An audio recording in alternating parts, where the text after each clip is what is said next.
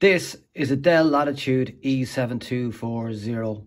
I purchased this from a second-hand website.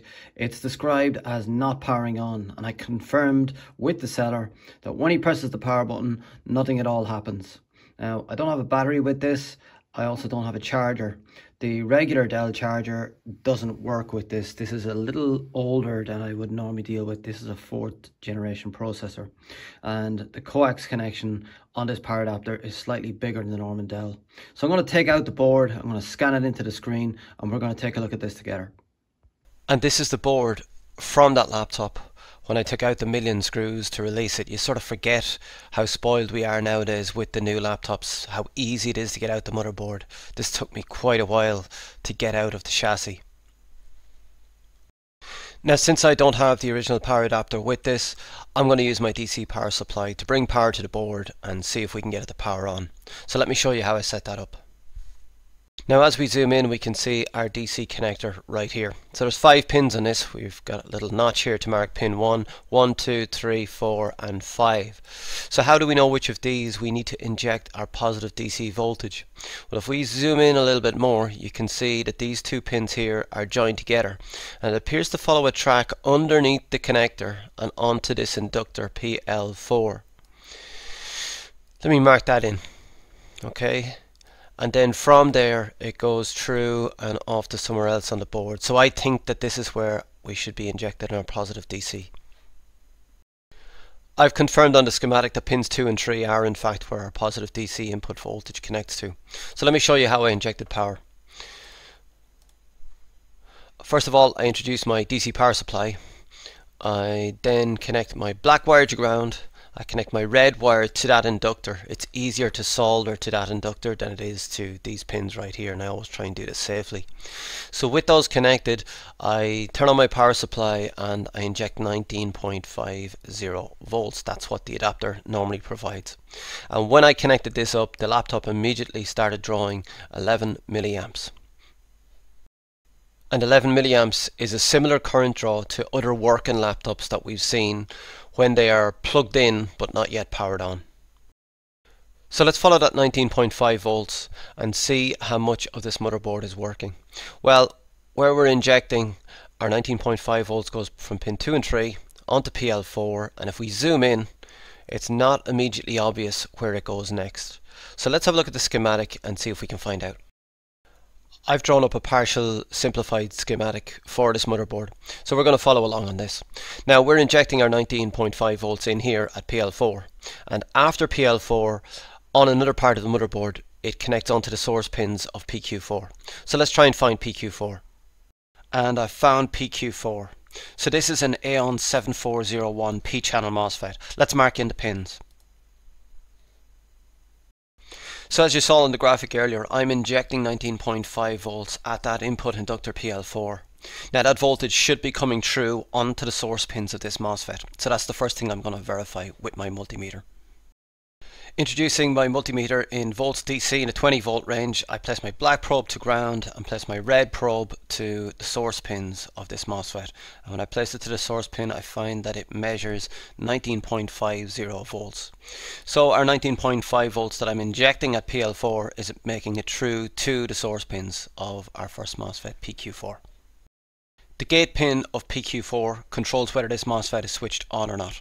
So let's take a measurement at this gate pin right here. So placing my black probe to ground again and my red probe to my gate pin, I find that it measures 6.20 volts. So this is a low signal and that MOSFET should be switched on. So we've established that PQ4 is getting the correct gate signal. If this MOSFET is working, it should now be switched on and we should be measuring 19.5 volts on the drain pins also. And measuring very carefully with my red probe, I can confirm that there is 19.5 volts on the drain pins of our first MOSFET. I've marked in red lines where our voltage has come so far, and I think it might also be useful to mark in the voltages that we've measured. So what you can see here is that we've got 19.5 volts that comes in from our inductor onto the source pins. We've measured our gate pin as being 6.2 volts. That switches this MOSFET on, and that is allowing our 19.5 volts through onto the drain pins of PQ4. So following our 19.5 volts through PQ4, the next component in line is this MOSFET here, which is marked as PQ700. Now if I mark in the pins, you will see that this is also a P-channel MOSFET, so it should operate similarly to PQ4. Measuring at the gate pin of PQ700, we find a voltage of 0.1 volts. Now 0.1 volts on that gate is certainly a low signal, but I'm just not sure if it's indicative of there being no voltage going to at all, or if that actually is the correct signal. But we'll know if the MOSFET is switching on by measuring the source pins. And measuring at the source pins of PQ700, I confirm that there is 19.5 volts. So we're good up to this point. And this is an overview of the voltages that I've measured, just in case you want to compare it to your own. The 19.5 volts power rail is certainly present and looks okay to me. From this, it goes down to an NVDC battery management IC, where a lower voltage is generated and sent out to all of the secondary circuits. So let's see if we can locate that battery management IC. So back to my simplified schematic once again. We have followed our 19.5 volts through our inductor, through these two MOSFETs and onto the current sense resistor. So we're good up to this point here. These two MOSFETs, PQ704 and PQ706, are used to regulate our 19.5 volts down to our VSIS voltage, which is then sent down to all of our secondary circuits.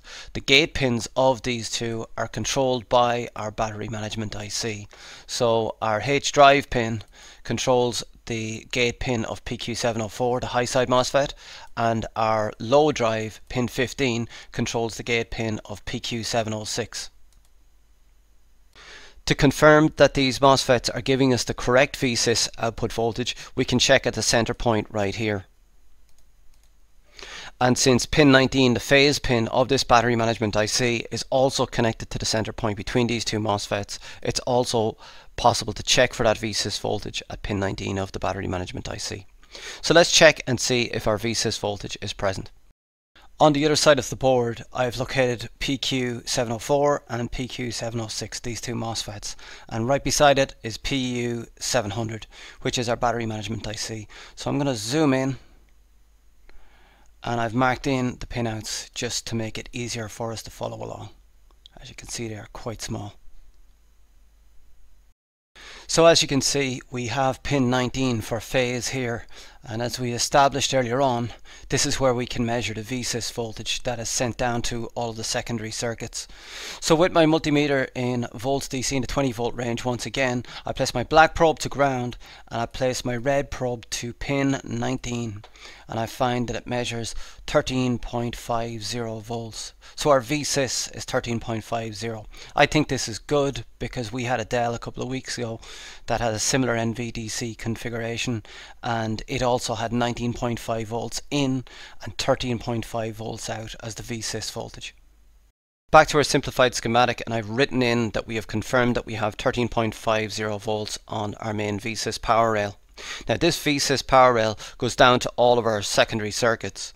So the next thing I need to establish is it going down to the IC that produces our 3.3 volts LDO and our 5 volts LDO. So let's locate that IC. The IC that is responsible for producing the 3.3 volts LDO and the 5 volts LDO is PU100.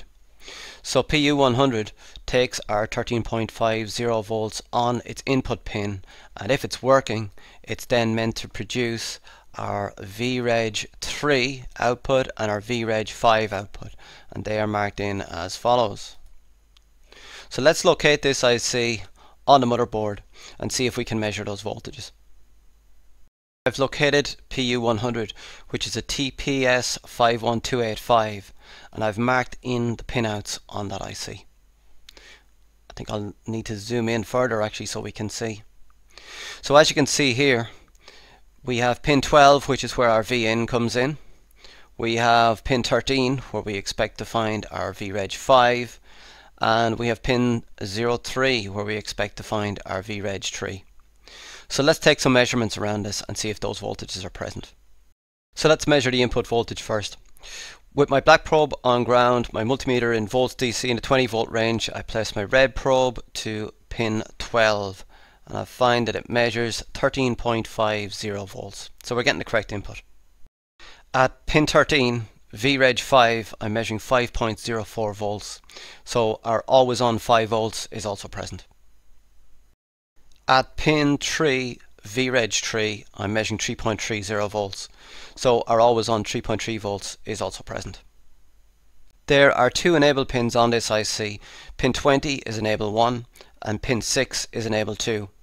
Now I measure these and these are both 3.1 volts, which means that this IC should be fully enabled and giving us both our VReg voltages and our switched outputs. So I decided to check the switched outputs and see if they were present also. At pin 18, our first switched output, I measured 5.04 volts. And at pin 8, our second switched output, I measured 3.30 volts.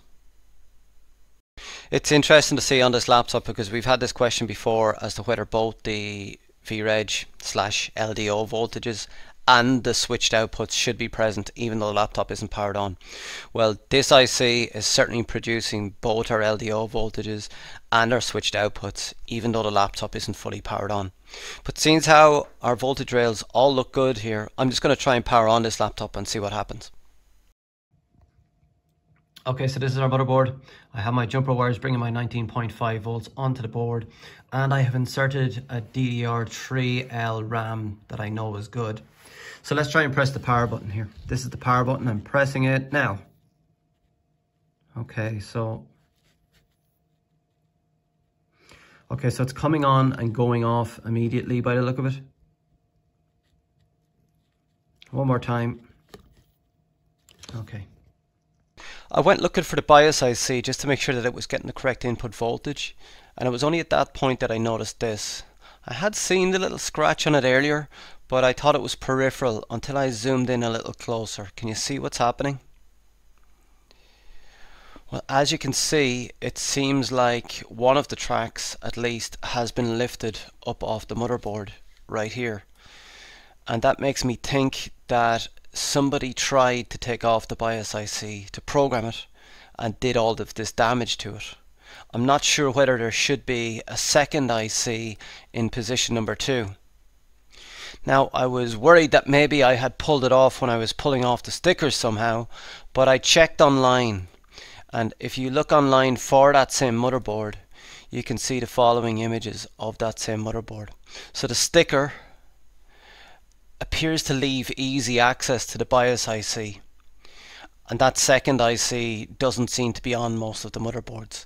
So I think what happened was somebody tried to take off this BIOS IC, broke off one of the tracks, and they never replaced the BIOS IC obviously. So the reason the laptop is coming on and shutting down is because there is no BIOS IC on this motherboard. So we really have 3 issues to resolve with this laptop. First of all, I need to buy a replacement BIOS IC. Second of all, I need to get a program for it, which hopefully should be available from badcaps.net or somewhere like that. And thirdly, I need to fix that track that looks like it's broken. And that is what I'm going to do in a follow-up video. So that concludes my video for this week. I cannot do any more without getting that replacement BIOS IC. Please like and subscribe, and if you have any comments about this video, please put them down below, or you can contact me directly on therepairshare@gmail.com.